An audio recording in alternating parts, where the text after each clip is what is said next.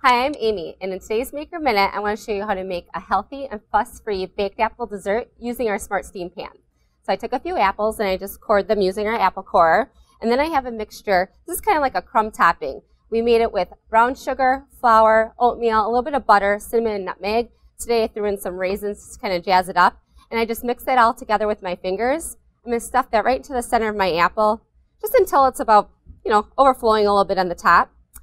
And then I'll put that in my Smart Steam Pan, which is set to medium. And I already have a few apples in there.